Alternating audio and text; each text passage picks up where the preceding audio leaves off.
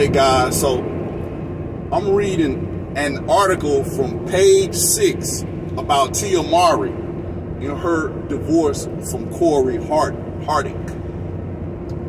And she's talking about how, you know, we worry about our family, friends.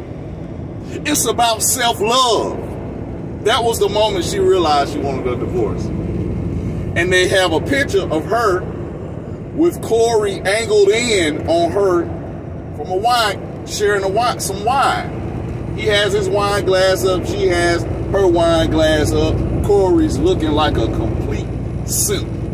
Guys, when she say I'm focusing on me, I want some self-love, my happiness, she talking about all them dicks that's not Corey Hardick. She wants happy dicks. She wants strange dicks. That's what it is, guys.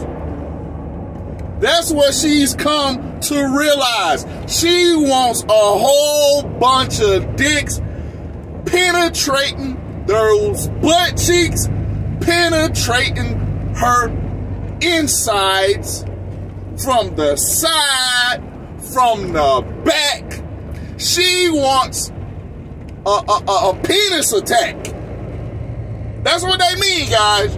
When it's about their happiness, she's saying, I want dick galore, and I don't want to be married anymore, bro.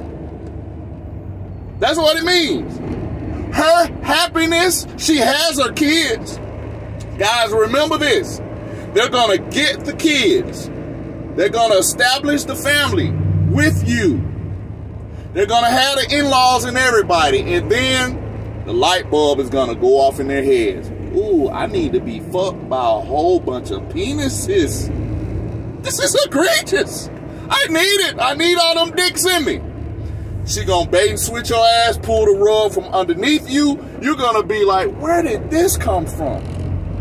As Coach Greg Adams says, she's planning out the divorce when she gets married with you.